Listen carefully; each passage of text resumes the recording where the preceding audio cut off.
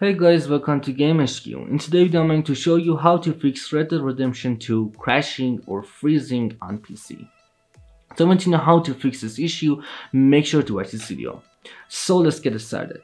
To fix Red Dead Redemption 2 crashing or freezing on PC in 2023, first of all just go ahead and open up Windows Defender Firewall. So all you have to do is just go ahead and type Windows Defender Firewall right over here and then click on Windows Defender Firewall. Then guys, just go ahead and select this option from here, turn Windows Defender Firewall on or off. And now all you have to do is just go ahead and select this option, turn off Windows Defender Firewall for public network settings. For private network settings, and also make sure to select this option for public network settings too. Turn off Windows Defender Firewall. And for the first solution to fix Red Dead Redemption 2 crashing or freezing on PC, all you have to do is just go ahead and completely turn off Windows Defender Firewall. And also guys, if you have any antivirus on your PC, make sure to turn off your antivirus, because sometimes this problem happens because of Windows Defender Firewall or your antivirus, and all you have to do is just go ahead and disable Windows Defender Firewall or antivirus. But if that didn't work for the second solution, all you have to do is just go ahead and open up your game launcher like Steam or Rockstar Games.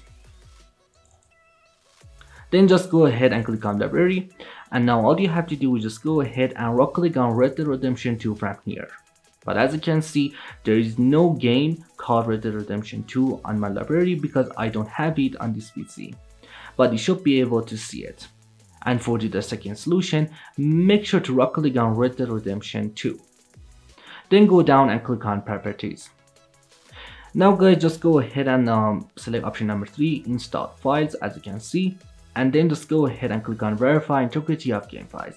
And for the second solution, first of all, just go ahead and verify files. When you verify files, just go ahead and click on General from here. And now just go ahead and type this command right over here. -D3D11. And all you have to do is just go ahead and use DirectX 11 to play Red Dead Redemption 2. Sometimes it's up to you to fix Red Dead Redemption 2 crashing or freezing on PC. So just go ahead and verify game files and then type this command right over here. But if that didn't work for the last solution, all you have to do is just go ahead and update your graphic card driver to the latest version.